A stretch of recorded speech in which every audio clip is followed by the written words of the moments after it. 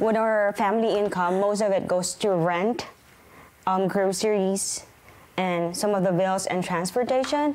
And it's tough because there's nothing left to allocate for Mavi's clothing and other stuff like his toys, the things that he wants. Mom of 2-year-old Mavi receives the child benefit support, but she says with inflation and Vancouver's high cost of living, she struggled balancing all the bills plus clothing her son for the cold. I was being torn apart, like just keeping him at home to make sure that he's warm and cozy, then bringing him out, because if he's not properly clothed, I am scared that he'll get sick, especially with COVID, flu season. And she's not alone. Data from Statistics Canada shows 5.8 million Canadians, including 1.4 million children, lived in food-insecure households feeling financial strain in 2021. A poverty studies expert says we can't rely on clothing and food donations to fix problems that stem from income inequality and poverty.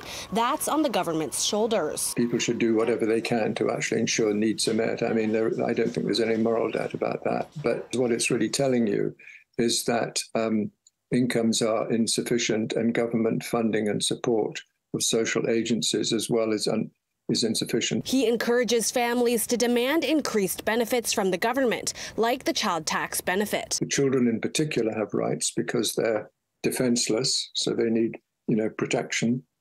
And, we have an obligation as a society, collectively in society, through our laws and regulations and governments, and to enable that. But Mavi will be warm this winter. Through donations, nonprofit BabyGoRound gives out winter weather supplies like snowsuits, hats, mittens, boots, and more to over 1,000 families across Vancouver who need them. We're seeing more and more families every week, so the need is growing. And with the weather changing so quickly as it's done this week, we just know that it's something we have to address, and we have to make sure that we're providing it for families who don't have another option. BabyGoRound is collecting baby winter gear donations until December 11th. And 2-year-old Mavi is happy with what he's been given. You excited to have winter clothes? But I wondered if... Yes. Yes. In Vancouver, Sarah Chu, City News.